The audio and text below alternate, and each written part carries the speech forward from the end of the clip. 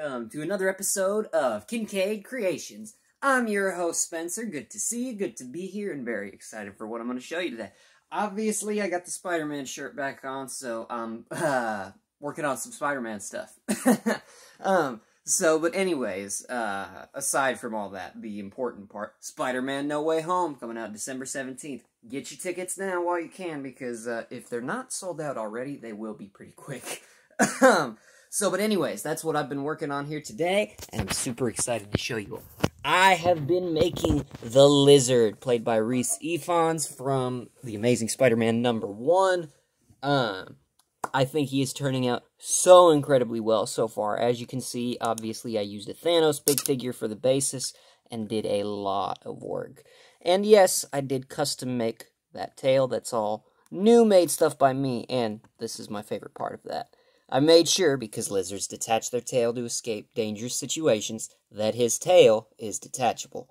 So, you can take it on and off, got full motion, that way he can still do the stuff like try to sweep Peter Parker, or pick him up with his tail, all kinds of stuff. All of the claws and teeth are just like Killer Croc and Venom. They're just some toothpicks I had laying around.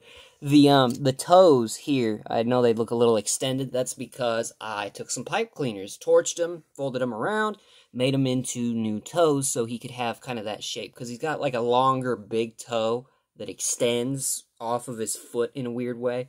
So I had to make it kind of work. Now, I know he's got like the 3 joints in his leg, kind of like wolves have. So I know that part isn't as much of what I wanted, but I did make it where it kind of works in lieu of that. And if you haven't noticed, obviously the jaw opens just like on all of my other ones. You can see through it less, but that's kind of going to be a good thing, I think.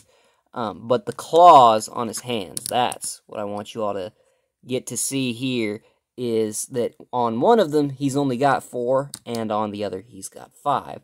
And it's kind of hard to see, but on this hand, on his fist here, you can see that I got in there with my X-Acto knife, shaved some stuff away so I could get it looking right. And, yeah, once he gets painted, this will look just like the movie. But this is what I've got for the Lizard so far, and I think he's turning out wonderfully at the moment. So, yeah, anyways, everybody, I think that's going to do it for us for this video. I hope you all enjoyed. Remember to like and subscribe, leave a comment, and I will see you all in the next video.